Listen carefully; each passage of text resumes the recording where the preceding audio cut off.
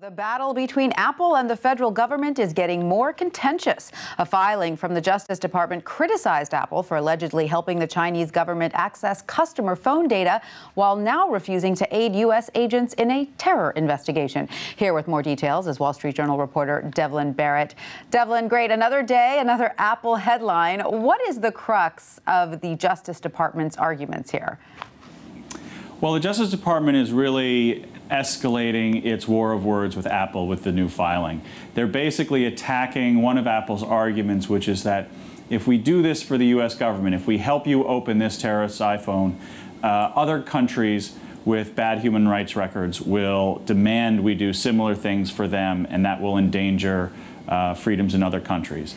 The government's really pushing hard back on that, saying, essentially accusing Apple of already caving to China specifically when it comes to government requests for information, a charge that Apple vehemently denied after the filing. Okay, so how exactly did Apple's lawyers respond to this? And did they also explain how they did or did not cooperate with Chinese government requests in the past? Yeah, so what the Apple lawyers said was that this is a ridiculous and desperate accusation. They also just called it a cheap shot. What you're seeing is that some of the, even while this is a legal fight, what is happening right now is a lot of the battle is becoming a war of words and frankly, some trash talking between two major institutions. And so what Apple says is that what they do in China is not nefarious. It's not any particularly more, invasive of privacy than anything they do for the U.S. government or other governments when they make law enforcement requests. That Apple is in fact very careful, and they don't even keep the encryption key for a lot of the data in China.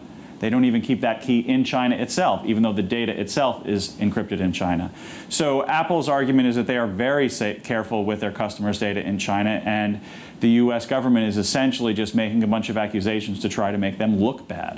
Because there have been requests in the past made to Apple by the Chinese government that Apple has denied, correct?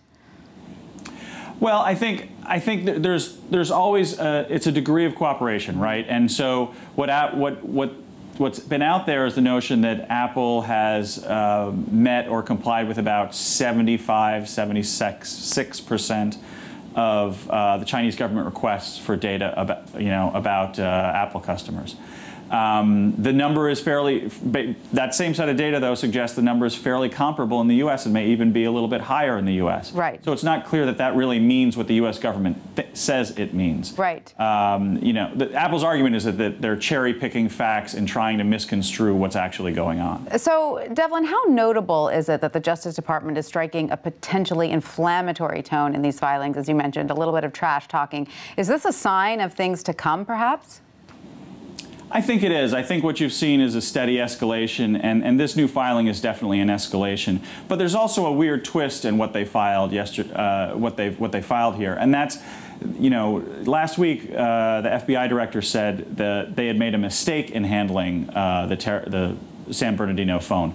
The filing this week actually says, no, we didn't make a mistake. There was no way we were ever going to get data off that phone the way we said. And so that's confusing to Apple. It's frankly a little confusing to me as a reporter that their position on such an important piece of this has changed in the course of a week. Right. And I expect to see more fighting just over that part in particular. But look, broadly speaking, this is getting nastier, and it's probably going to keep doing so. And Devlin, here we are, and no one's even in court yet. Is that right? When will the two parties actually meet in court?